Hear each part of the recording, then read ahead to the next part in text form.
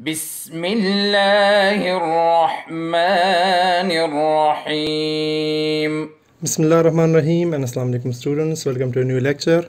आज के लेक्चर में हम लोग एक्सरसाइज नंबर 4.7 के जो रिमेनिंग क्वेश्चंस हैं वो हल करेंगे। लास्ट लेक्चर में हम लोगों ने क्वेश्चन नंबर 6 तक जो जितने क्वेश्चन थे वो किए थे। आज क्वेश्चन नंबर 7 करेंगे। ये सारे जो हैं क्वेश्चन 5, 6, 7 अप टू 10 जो हैं ये सारे एक जैसे क्वेश्चन हैं। अगर आपको लास्ट टू क्वेश्चन जो हम लोगों ने लास्ट लेक्चर में किए तो वो याद हों तो ये वाला क्वेश्चन आप लोगों को ऑटोमेटिकली समझ आ जाएगा। हम लोग को दिया क्या हुआ है, हम लोग को एक चीज़ x की वैल्यू दी हुई है, x is equal to 5 minus 2 under root 6 and हमने इन दोनों एक्सप्रेशन की क्या करनी है, वैल्यू को फाइंड करना है। स्टार्ट करते हैं। अगर आपके पास x, हमने जिस तरह लास्ट क्वेश्चन किया था, x अगर आपके पास ये है तो 1 बाई एक्स क्या हो जाएगा, इसका रेसिप्रोकल हो जाएगा 1 divided by 5 minus 2 under root 6। अब यहाँ पर आपके पास जैसे ही स्क्वायर रूट नीचे आ जाता है, डिनोमिनेटर में स्क्वायर रूट या रेडिकल निशान आ जाता है, हम लोग क्या करते हैं, इसको रैशनलाइज करते हैं। रैशनलाइजेशन का मतलब क्या होता है, नीचे से स्क्वायर रूट को ख़त्म करना, डिनोमिनेटर से स्क्वायर रूट को ख़त्म करना। तो 1 by x will be equal to 1 divided by 5 minus 2 under root x. और रैशनलाइजेशन का मेथड क्या है कि अगर आपके पास स्क्वायर रूट वाले टर्म के साथ कोई नंबर ऐड या सब्ट्रैक्ट हो रहा है, हम लोग क्या करते हैं, इसके कंजुगेट से इसको मल्टीप्लाई और डिवाइड कर लेते हैं इस पूरे फ्रैक्शन को। ठीक है जी, ये कर लिया हमने। डायरेक्ट करते हैं 1 divided by x will be equal to 1 multiply by the upper term या न्यूमरेटर, आपके पास यही आ जाएगा। जबकि नीचे आपके पास है a minus B A plus B, क्या आ जाएगा, इससे ए स्क्वायर माइनस बी स्क्वायर का फॉर्मूला बन जाएगा। तो आपके पास आ जाएगा 5 square which is a square, और बी क्या है इस केस में 2 स्क्वायर रूट ऑफ 6, ये हो जाएगा आपके पास बी स्क्वायर। ठीक है जी, तो ए स्क्वायर माइनस बी स्क्वायर का हम लोगों ने क्या कर लिया, यहाँ पर फॉर्मूला यहाँ पर ने यूज़ कर लिया। 1 बाई एक्स की वैल्यू आपके पास क्या आ जाएगी, और सिंप्लीफाई करेंगे 5 प्लस 2 अंडर रूट 6 अपनी जगह पे आएगा। 5 का स्क्वायर 25, 2 का स्क्वायर 4 और स्क्वायर रूट ऑफ 6 एंड जो स्क्वायर है ये दोनों कैंसिल हो जाएंगे, सिर्फ 6 रह जाएगा आपके पास। तो 1 by x is equal to 5 plus 2 square root of 6 divided by 25 minus 24, जिससे क्या आ जाता है 1 आ जाता है, और एनीथिंग डिवाइड बाई 1 से क्या आ जाता है, वही नंबर दोबारा आ जाएगा। हमारे पास 1 बाई एक्स डिफाइंड हो गया, हमारे पास x ऑलरेडी दिया हुआ, ये इक्वेशन 1 हो जाएगा, ये इक्वेशन 2 हो जाएगा। अब अगर हम इन दोनों को प्लस करेंगे क्या आ जाएगा, ये वाला टर्म, और फिर उसका स्क्वायर ले लेंगे तो दूसरा टर्म भी आ जाएगा, हमारा आंसर कंप्लीट हो जाएगा। तो क्या करेंगे, adding equation 1 with equation 2। Equation 1 and equation 2 अगर आप ऐड करते हैं, 1 divided by x divided by 1 by x आ जाएगा एक साइड पर, और दूसरी साइड पर आपके पास क्या आ जाएगा 5 minus 2 under root x plus 5 plus 2 under root x. तो plus 2 under root x and minus 2 under root 6, ये दोनों कैंसिल हो जाएंगे, और 5 प्लस 5 से क्या आ जाएगा आपके पास 10 आ जाएगा। ये आपके पास हो गया एक वैल्यू जो आपको मांगी थी, वो आपने फाइंड कर ली। अब इसी एक्सप्रेशन का अगर हम स्क्वायर ले लेते हैं, taking square on both sides, दोनों साइड्स के अगर आप स्क्वायर ले लेंगे, इस साइड पे आ जाएगा आपके पास x plus 1 over x whole square, और इस साइड पे आ जाएगा आपके पास 10 का स्क्वायर।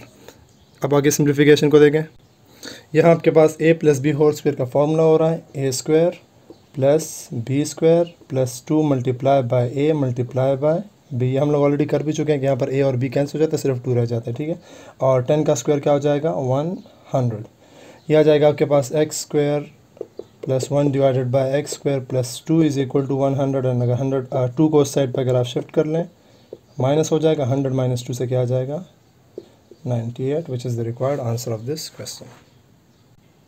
क्वेश्चन नंबर 8 आपके पास है, if x is equal to 1 divided by square root of 2 minus 1। अब यहाँ पर आप देख लें, क्वेश्चन में आपको फ्रैक्शन दी, x की जो वैल्यू इससे पहले जितने भी थी वो फ्रैक्शन में नहीं थी, यहाँ फ्रैक्शन में दिया हुआ है। अगर x आपके पास 1 डिवाइडेड बाय 2 माइनस 1 है तो इसका रेसिप्रोकल क्या हो जाएगा, ये ऊपर चला जाएगा और 1 नीचे आ जाएगा, और किसी भी नंबर को 1 पे डिवाइड करो कोई फ़र्क नहीं पड़ता। तो 1 बाई एक्स की वैल्यू क्या हो जाएगी, अंडर रूट 2 माइनस 1 हो जाएगी। यहाँ पर क्लियर आपको बात, जिस तरह 1 डिवाइडेड बाय है, अगर आप इसका रेसिप्रोकल ले लेते हैं तो ये ऊपर चला जाएगा और 1 नीचे आ जाएगा, और इस किसी भी नंबर को 1 पे डिवाइड करो वही नंबर आता है। तो आपके पास 1 बाई एक्स की वैल्यू ये आ गई। इस सवाल को अगर आप गौर से देखें, x की वैल्यू अब आपके पास रैशनलाइज नहीं है, और 1 बाई एक्स की वैल्यू रैशनलाइज है। इससे जब पहले जितने भी क्वेश्चन थे हम लोग इसमें क्या करते थे, 1 बाई एक्स को रैशनलाइज करते थे, क्योंकि उसके डिनोमिनेटर में आपके पास स्क्वायर रूट होता था। अब ये वाली वैल्यू ठीक है, इसमें कोई चेंज करने की आपको ज़रूरत नहीं है। अलबत्ता x की जो वैल्यू है इसको आप लोगों ने रैशनलाइज करना है। आप लिखेंगे as x is equal to 1 divided by square root of 2 minus 1। इसके डिनोमिनेटर में आपके पास क्या आ गया, स्क्वायर रूट आ गया। अब हमने x की वैल्यू को क्या करना है, रैशनलाइज करना है। x की वैल्यू क्या हो जाएगी, 2 - 1 multiply by square root of 2 + 1 divided by square root of 2 + 1। ठीक है जी। और यहाँ पर आगे क्या आ जाएगा आपके पास, x is equal to 1 multiply by anything 1 divided by, ये आ जाएगा स्क्वायर रूट ऑफ 2 + 1। और नीचे आपके पास क्या है, a - b multiply by a + b किसके इक्वल होता है, a स्क्वायर - b स्क्वायर। ठीक है जी। तो 2 + 1 डिवाइडेड बाय स्क्वायर रूट, और स्क्वायर ख़त्म हो जाएगा, 2 - 1 का स्क्वायर क्या है, 1, और एनीथिंग डिवाइड बाय 1 से क्या आता है, दोबारा वही नंबर आ जाता है। ये होगी आपके पास x की वैल्यू। x की वैल्यू भी आ गई, 1/x की वैल्यू भी आपने लिखी हुई है। इसको इसके साथ प्लस कर लेंगे, सॉरी इसको माइनस कर लेंगे, हमने माइनस की वैल्यू मालूम करनी है, तो इसकी वैल्यू आ जाएगी। और फिर जब इसका आप स्क्वायर ले लेंगे आपके पास x² + y 1/x² की वैल्यू भी आ जाएगी। सब्ट्रैक्टिंग 1 from 2, अच्छा x से हम लोगों ने 1/x को माइनस करना है। x की वैल्यू आपके पास स्क्वायर रूट ऑफ 2 + 1। अब गौर से इसको देखें, माइनस आपने क्या करना है, -1/x की पूरी वैल्यू करनी है। तो आप माइनस लिखे ब्रैकेट्स में, पर आपने क्या लिखना है, 1/x की वैल्यू को लिखना है। 1/x की वैल्यू क्या है आपके पास, √2 - 1।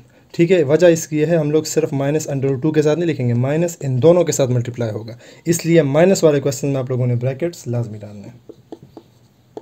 √2 + 1 माइनस प्लस माइनस, और माइनस माइनस आपके पास प्लस आ जाता है। ठीक है जी। √2 कैंसिल हो जाएगा, x - 1/x की वैल्यू क्या आ जाएगी, 1 + 1 2। एक वैल्यू फाइंड हो गई, स्क्वायरिंग बोथ साइड्स लिख लें।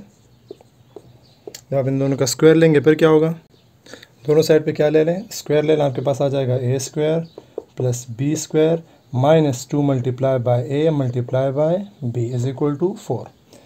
ए बी आपके पास क्या हो जाएगा, x कैंसिल हो जाएगा, आपके पास आ जाएगा x² + 1/x² -2 is equal to 4। And 2 यहाँ पर माइनस है, उधर शिफ्ट होगा, क्या हो जाएगा, प्लस हो जाएगा, और 4 + 2 से क्या आ जाता है, 6। ये आपके पास इसका रिक्वायर्ड आंसर हो गया। क्वेश्चन नंबर 9 जो है, ये एग्जैक्टली ऊपर जितने हमने पार्ट्स किए हैं अभी तक 5 6 7 8, ये बिल्कुल एग्जैक्टली इसकी तरह है। तो क्वेश्चन नंबर 9 आप लोगों ने खुद अटैम्प्ट कर लेना है। क्वेश्चन नंबर 10 भी एग्जैक्टली है, लेकिन चलें क्वेश्चन नंबर 10 में हमारे पास x⁴ है, तो वो मैं करवा देता हूँ। क्वेश्चन नंबर 10 में आपको सिर्फ एक चीज़ फाइंड करने के लिए दिया हुआ है, लेकिन प्रॉब्लम ये है कि इस एक चीज़ को फाइंड करने के लिए आपने अभी तक हमने जितने वैल्यूज़ मालूम किए वो सारी वैल्यूज़ मालूम करनी पड़ेगी।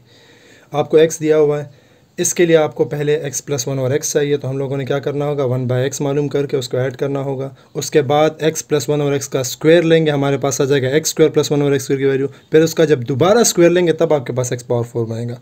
तो बेसिकली यहाँ पर भले ही आपसे एक चीज़ मांगेगी, हमने फाइंड कितनी करनी है, 1 2 3 चीज़ें मालूम करेंगे। उसके बाद आप लोगों के पास ये 4th या चौथी जो चीज़ है हम लोग फाइंड करने के काबिल हो सकेंगे। स्टार्ट करते हैं, वही प्रोसेस है, एग्जैक्ट सेम मेथड जिस तरह से पहले वाले क्वेश्चन हमने किया हुआ है। x की वैल्यू आपके पास है, हमें क्या चाहिए, 1/x की वैल्यू। 1/x की वैल्यू क्या आ जाएगी, 1 divided by 2 - square root of 3। अब क्या करना होगा, इसको रैशनलाइज करना होगा। 1/x will be equal to 1 divided by 2 - square root of 3, 2 + square root of 3 divided by 2 + square root of 3। ठीक है जी, एग्जैक्ट वही प्रोसेस होगा। फिर क्या आ जाएगा आपके पास, 1/x इज इक्वल टू 2 + √3, और नीचे अगेन एक प्लस में है, एक माइनस में, एक प्लस में है, a - b a + b, जब मल्टीप्लाई होंगे क्या आ जाएगा, a² - b²। यहाँ पर स्क्वायर रूट कैंसिल हो जाएगा, आपके पास 1/x की जो वैल्यू है वो क्या आ जाएगी, 2 + √3 divided by 4 - 3, and 1/x is equal to 4 - 3 से 1 आ जाता है, एनीथिंग डिवाइडेड बाय 1 क्या आ जाएगा आपके पास, ये वैल्यू आ जाएगी।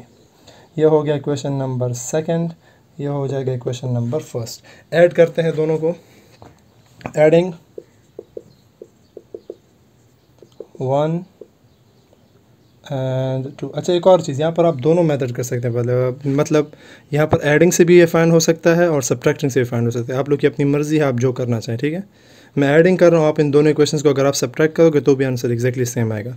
वजह क्या है कि x² + 1/x² यानी a² + b² दोनों फार्मूलों में आता है। a + b होल स्क्वायर के फार्मूले में भी आपके पास आता है a² + b², और a - b होल स्क्वायर के फार्मूले में भी आपके पास क्या आता है, a² + b²। 2ab का सिर्फ साइन चेंज होता है, और यहाँ पर हमारे पास 2ab के साइन से कोई फ़र्क नहीं पड़ता, क्योंकि हमें यहाँ पर a² और b² की वैल्यू चाहिए होती है।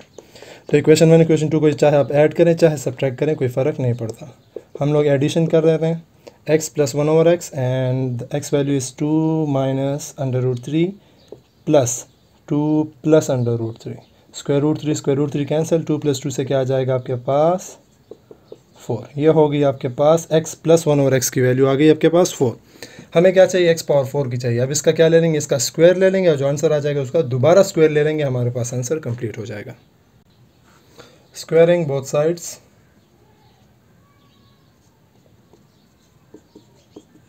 क्या आ जाएगा आपके पास x plus 1/x whole square is equal to 4 square. यहाँ पर मैं डायरेक्ट करूँगा अभी, ठीक है जी। a square plus b square और 2ab में क्या आ जाता है, सिर्फ 2 रह जाता है।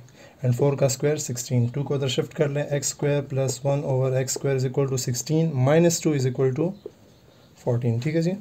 ये हो गया आपके पास सेकंड वैल्यू फाइंड। अब हमें ये भी नहीं चाहिए, हमें x पावर 4 चाहिए, दोबारा स्क्वायर ले लेंगे। स्क्वायरिंग बोथ साइड्स, दोबारा इसका स्क्वायर ले लेंगे। दोबारा स्क्वायर से क्या हो जाएगा, आपके पास आ जाएगा x square plus 1/x square whole square is equal to 14 square, ठीक है जी। अब इसको देख लें आगे, यहाँ आ जाएगा आपके पास a square plus b square whole की जगह बस यहाँ पर लिख लें, 1 का स्क्वायर ऑलरेडी हमारे पास 1 ही है।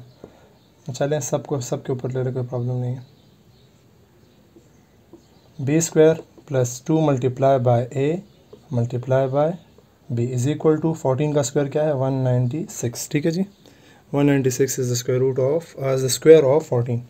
एक्स स्क्वायर कैंसिल कर दें, आपके पास आ जाएगा x स्क्वायर का होल स्क्वायर आ जाएगा x पावर 4 एंड 1 का स्क्वायर 1, x स्क्वायर का square x power 4 plus 2 is equal to 196 and x power 4 plus 1/x power 4 is equal to 196 minus 2 क्या आ जाएगा 194, which is the required answer of this question, ठीक है जी। इसके साथ आप लोग का एक्सरसाइज चैप्टर नंबर 4 जो है वो भी कंप्लीट हो जाता है और एक्सरसाइज भी कंप्लीट हो जाता है। यहाँ लेक्चर भी कंक्लूड कर लेते हैं। इसके जो by the way review exercise आप लोगों का असाइनमेंट है। रिव्यू एक्सरसाइज आप लोगों ने कंप्लीट वर्ड बाय वर्ड जितने क्वेश्चंस है उसमें वो खुद हल करने हैं और हल करके मुझे एज असाइनमेंट, नीट कॉपी में ना करें भले रफ कॉपी में कर लें, लेकिन एज असाइनमेंट मुझे वो आप लोगों ने सेंड लाजमी करने हैं, ठीक है जी। वो हमारे पास एक तरह से टोटल समरी है आपके पास इस पूरे 4 चैप्टर की। तो अगर पूरे लेक्चर्स पे आप लोगों को क्लियरली समझ आई है तो इंशाल्लाह आप लोग बहुत आसानी से रिव्यू एक्सरसाइज को खुद हल कर पाएंगे।